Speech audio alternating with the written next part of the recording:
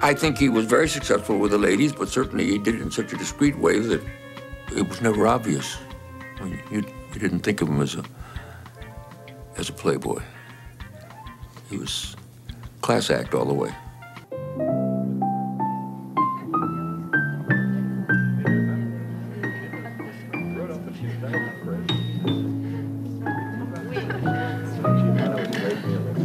I've got to move here. Let's go. Well, George Plimpton, you're not only a great ball player and a boxer and a symphonic musician, you're also very good at three-dimensional tic-tac-toe. It's very rare that I ever win anything.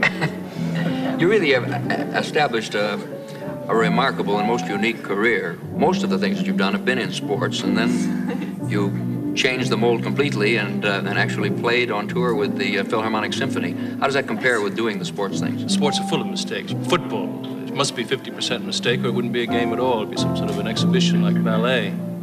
And music, on the other hand, orchestral music, is supposed to be perfect. I, as an amateur triangle player, did not really know quite what to do, and so every concert for me was just pure terror.